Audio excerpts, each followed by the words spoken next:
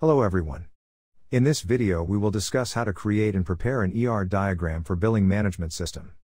Please don't forget to click the notification bell to receive free updates.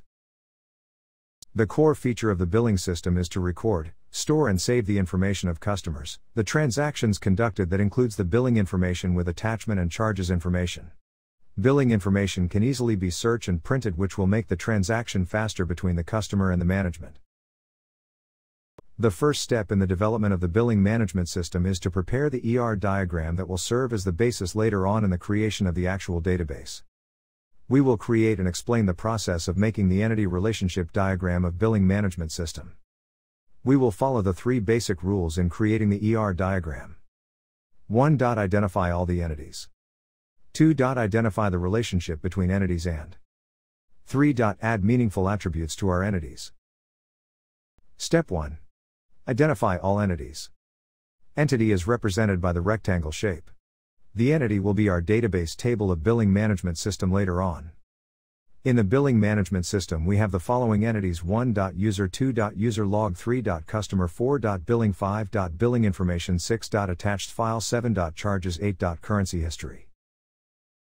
After we have specified our entities, it is time now to connect or establish a relationship among the entities.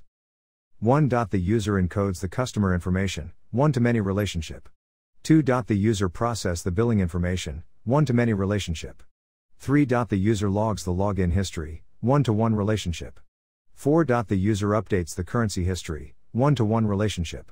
5. The user updates the charges information, one-to-m relationship. 6. The user can attach file in the billing information, one-to-many relationship. 7. The customer has multiple billing information, one-to-many relationship. 8. The customer can attach files to the billing information, one-to-many relationship. The last part of the ERD process is to add attributes to our entities. User entity has the following attributes: ID-primary key represented with underline, username, password, full name, contact, user type. User log entity has the following attributes: ID-primary key represented with underline, user ID-foreign key, login time, logout time, date recorded. Customer entity has the following attributes: ID-primary key represented with underline, code, full name, contact, address, hours work, manpower, encoded by, foreign key. Billing entity has the following attributes: ID-primary key represented with underline, invoice no, customer ID-foreign key, bill amount, encoded date, encoded by, foreign key, reviewed date, reviewed by, status. Billing information entity has the following attributes: ID-primary key represented with underline, invoice no, charge name, charge cost. Attached file entity has the following attributes: ID-primary key represented with underline, customer ID-foreign key, file name uploaded, remarks, file type, date uploaded, encoded by, foreign key. Charges entity has the following attributes: ID-primary key represented with underline, amount, name, description, encoded by, foreign key, encoded date. Currency history entity has the following attributes: ID-primary key represented with underline, currency value, updated by, last update. Entity relationship diagrams illustrate the relationships between entities in a database.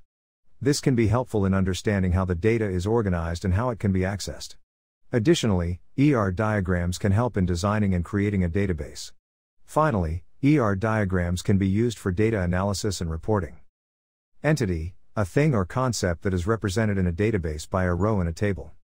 Entity relationship, the association between entities in a database. ER diagram, a type of entity relationship diagram that shows the relationships between tables and columns in a database.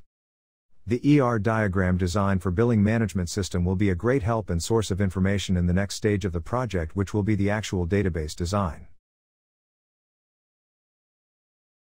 Thank you for watching. For more free capstone projects, ideas and resources, please subscribe and click the notification bell to receive free updates on our channel. You may also reach us on our Facebook page and website.